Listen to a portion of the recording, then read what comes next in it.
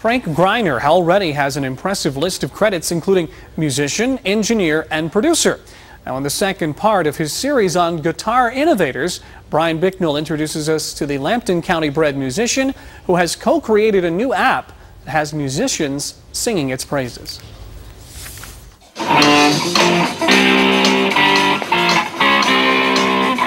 Frank Gryner reads off his iPad and jams with Deep Purple's Smoke on the Water. This isn't a cover version of the recording. It is the kind, or the version that we're all used to hearing.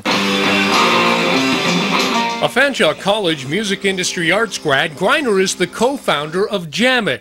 It's an app that lets musicians isolate instrument and vocal tracks on hundreds of rock and pop songs. Slow them down if they want, and learn to play each part with greater ease. They can even record their own track. Allow a musician to be able to hear the intricacies of that guitar part on its own and to be able to see the score and the tablature in conjunction with the music, and be able to learn it exactly the way, say, Ritchie Blackmore played his guitar.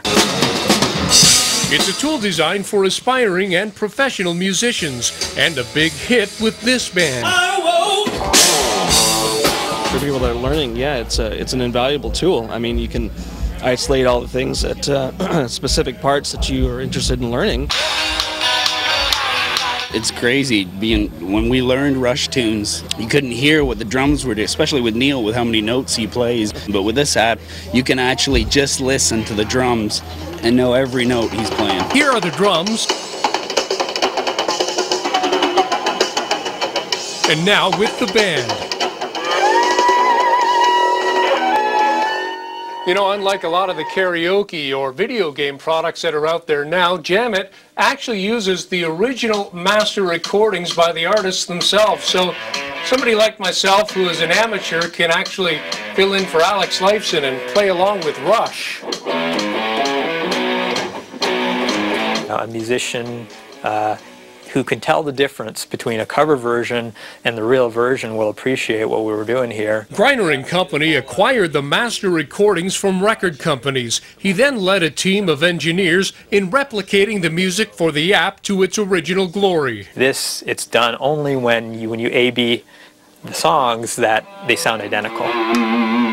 With 2 decades of recording industry experience behind him, you can find Gryner in the album credits of artists as diverse as Metal Man Rob Zombie to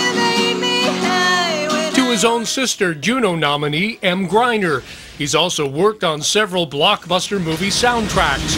An important figure behind the scenes, Gryner's hoping his app puts him at the forefront of a digital revolution. There's magic there in the authentic tracks that I hope that some of my excitement pulling up these tracks in the studio can kind of spill over to the people who get the app. Brian Bicknell, CTV News.